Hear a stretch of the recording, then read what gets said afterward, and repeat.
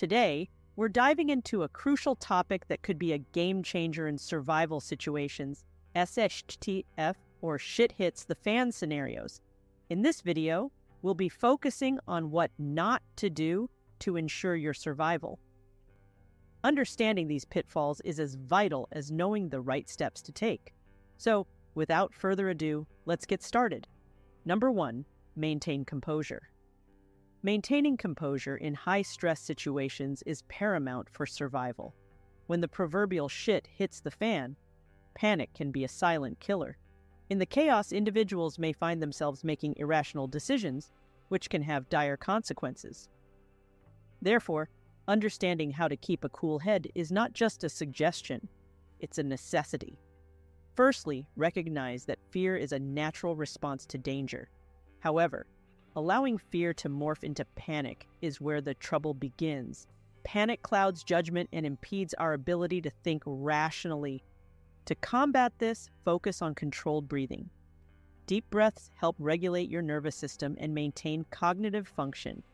Moreover, maintaining composure involves realistic assessments of the situation. Understand the severity of the crisis without letting it overwhelm you. Prioritize tasks based on immediate needs. This could include securing shelter, assessing available resources, and establishing a plan for communication. Another crucial aspect is adaptability.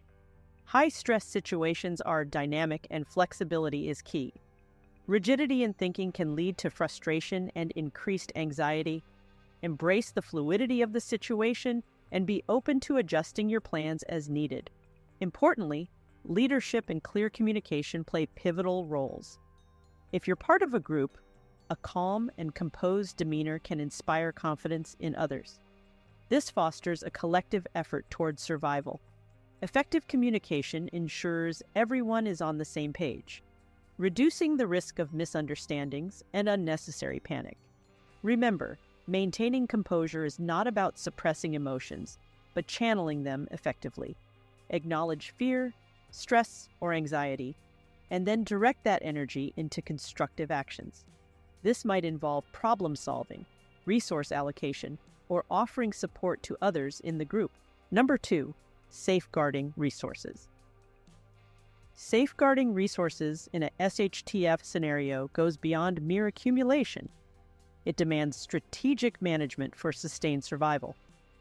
As scarcity becomes a harsh reality, the ability to efficiently handle resources becomes non-negotiable. First and foremost, dispel the notion that hoarding equates to preparedness. Excessive accumulation can lead to waste and potential conflict. Instead, focus on a thoughtful rationing strategy, prioritizing essentials like food, water, and medical supplies. Understanding the nutritional value of available foods is crucial.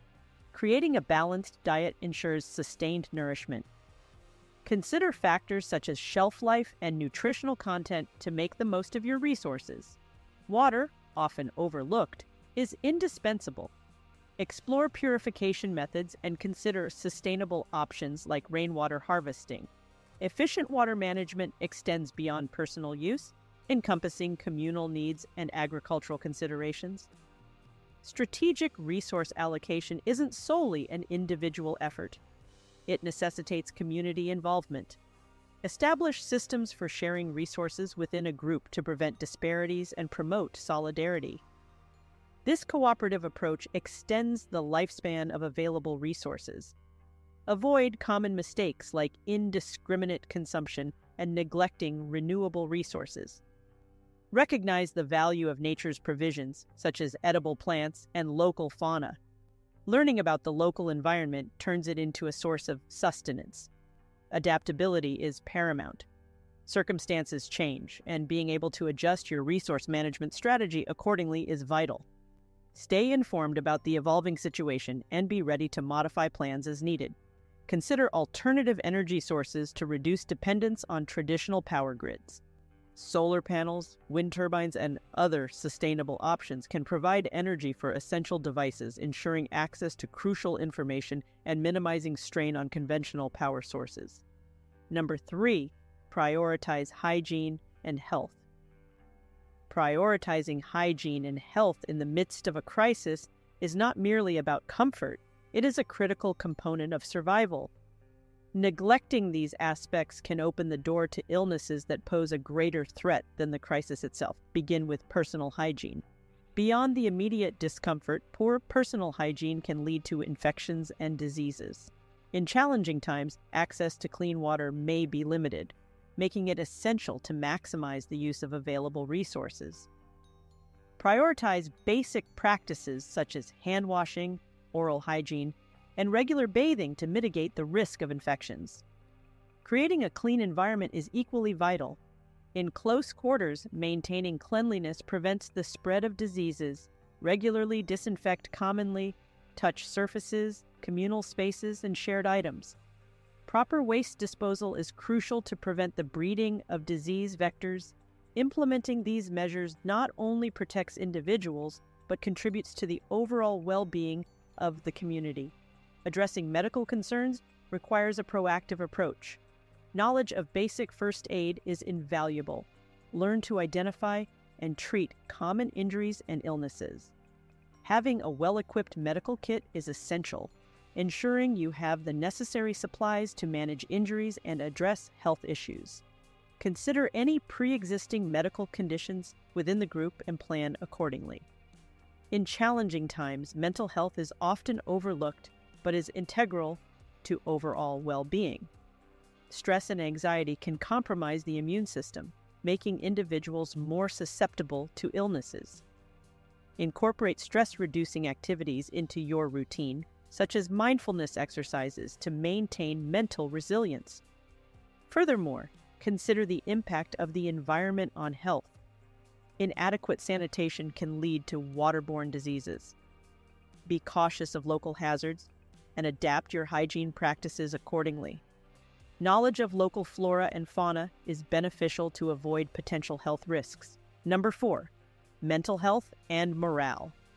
Mental health and morale play a pivotal role in navigating challenging circumstances. Recognizing their importance is not just a recommendation, but a fundamental aspect of enduring difficult situations. In times of crisis, maintaining a positive mindset is a formidable asset. It's more than just optimism. It's about cultivating mental resilience.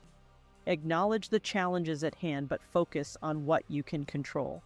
This proactive approach empowers individuals to navigate adversity with a clear perspective. A critical strategy is fostering a sense of purpose. Having a goal, no matter how small, provides direction and motivation. This could involve contributing to the well-being of the community, maintaining personal growth, or working towards a shared objective. Purpose acts as a guiding light during dark times.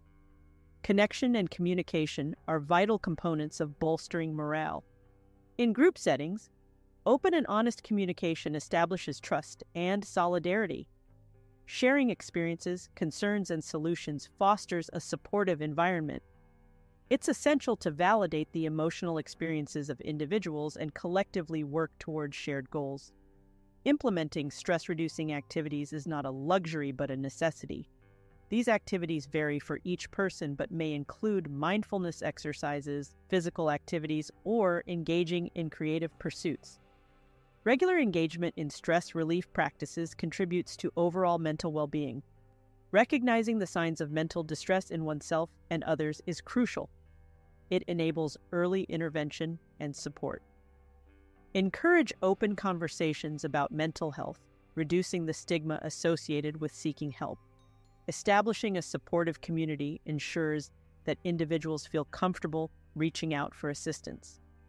Moreover, adaptability is key in maintaining mental health. Recognize that emotions may fluctuate, and that's okay. Adapt your coping strategies based on the evolving situation. Flexibility in thinking and actions contributes to sustained mental resilience. Number 5, interacting with others. Effectively navigating social dynamics during a crisis is a complex yet crucial aspect of survival. Cooperation is indeed key, but pitfalls can arise when interacting with fellow survivors. Here, we delve into valuable insights on wise interaction. emphasizing effective communication, building alliances, and resolving conflicts constructively. Firstly, effective communication is foundational. Clear, concise, and open communication fosters understanding among individuals. Expressing needs, expectations, and concerns transparently prevents misunderstandings. In group settings, regular check-ins can ensure everyone is on the same page, promoting a harmonious and cooperative environment. Building alliances requires a delicate balance of trust and shared objectives. Identify individuals with complementary skills and resources. Collaborate based on mutual benefits, creating a network that enhances collective resilience. Trust is earned through consistent actions, so reliability becomes a cornerstone in alliance building. Resolving conflicts in a constructive manner is an art in itself. Understand that disagreements may arise due to stress and varying perspectives. Rather than escalating conflicts, seek compromise and common ground. Active listening is paramount. Understanding the root cause of disagreements allows for more effective resolution. Recognizing the diversity of skills and knowledge within a group is essential. Every individual brings unique strengths to the table. Encourage the sharing of expertise and experiences, fostering a collaborative environment where everyone's contributions are valued. This not only strengthens the group's capabilities, but also enhances overall morale. In times of crisis, emotional intelligence is a valuable asset. Understanding the emotions of others and managing one's own emotions are crucial for harmonious interactions. Empathy and compassion create a supportive atmosphere, fostering a sense of unity and shared purpose. Additionally, establish clear roles and responsibilities within the group. Clarity minimizes confusion and potential conflicts arising from ambiguity. Define tasks based on individual strengths and distribute responsibilities equitably to promote a sense of fairness and shared ownership. Adaptability is the final cornerstone of wise interaction. Crisis situations are fluid, and strategies may need adjustment. Embrace flexibility in group dynamics, and be open to modifying plans based on evolving circumstances. The ability to adapt ensures the group can navigate challenges effectively. Number 6, limiting movement. Limiting movement is a critical aspect of survival during a crisis, serving as a strategic maneuver to minimize exposure to potential threats. Unnecessary travel not only expends valuable energy, but also increases the risk of encountering unforeseen dangers. Strategic movement involves a careful assessment of the immediate environment. Understanding the geography, potential hazards, and available resources is essential. Travel should be purposeful, aiming to reach a specific destination or achieve a particular objective. Aimless wandering only heightens the chances of stumbling into hazardous situations. Staying put when necessary is a proactive approach to risk mitigation.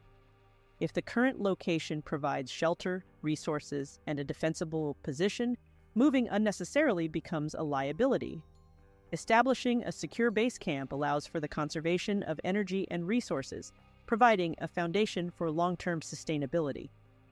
Minimizing exposure to potential threats involves a combination of stealth and awareness. Avoiding high-traffic areas and potential danger zones reduces the likelihood of encountering hostile elements. Traveling during off-peak times and utilizing natural cover can enhance stealth, allowing individuals to move more discreetly. Consideration of factors such as weather, time of day, and local wildlife patterns is crucial. Adapting movement to coincide with periods of lower risk, such as avoiding travel at night or during extreme weather conditions, enhances overall safety. Additionally, understanding the habits of local wildlife can provide insights into potential dangers and safe routes. In essence, limiting movement is not about stagnation, but about strategic decision-making. It involves a nuanced understanding of the surrounding environment, purposeful travel, staying put when advantageous, and minimizing exposure to potential threats. This approach to movement is a calculated effort to enhance survivability and navigate a crisis with prudence and efficiency. Number 7, resource management and understanding the environment. Efficient resource management and a deep understanding of the local environment are linchpins for survival in any crisis. This involves more than just stockpiling. It requires a strategic and adaptable approach. Begin with resource management. It's not about accumulating vast quantities, but about sustainable utilization. Assess the available resources and plan for long-term viability. Consider renewable sources like solar energy, rainwater harvesting, and local flora for sustenance.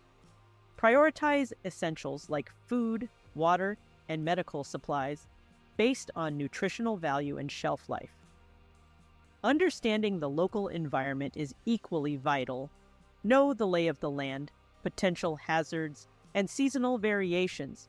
Adapt your strategies to the geographical and climatic nuances of the region. Recognize edible plants, local wildlife patterns, and potential water sources. This knowledge transforms the environment into a collaborator rather than an obstacle. Incorporate a holistic approach to resource management. Establish community cooperation in sharing and allocating resources, preventing disparities. Develop contingency plans for resource scarcity, including rationing and alternative sources. Regularly reassess your strategy based on the evolving circumstances to ensure long-term sustainability. Consider the concept of permaculture, integrating sustainable agriculture and land use practices. This method harmonizes with the natural environment, optimizing resources while minimizing ecological impact. Understanding the principles of permaculture can transform your surroundings into a self-sustaining ecosystem. Adaptability is key in resource management. Circumstances change, and a rigid approach can lead to inefficiencies. Be open to modifying plans based on evolving needs and challenges. This dynamic strategy ensures that your resource management remains effective in the face of uncertainties. Number 8, community, sustainability, and adaptability. Building a resilient community is not just a nicety, it's a strategic imperative for long-term survival. Fostering strong community ties involves more than casual interactions. It requires shared values, trust, and collaborative efforts. Establish communication channels to share information and resources efficiently, creating a network that can withstand challenges. Embracing sustainable practices is not a trendy choice, but a necessity. Sustainability involves minimizing waste, utilizing renewable resources, and harmonizing with the environment. Implementing permaculture principles in community gardens, waste reduction initiatives, and eco-friendly energy sources contributes to both individual and collective well-being. Adaptability is the linchpin that ensures the survival of the community in ever-changing circumstances. Establish flexible decision-making processes that allow for quick adjustments based on evolving situations. Encourage a mindset of continuous learning and adaptation, ensuring that the community remains resilient in the face of uncertainties.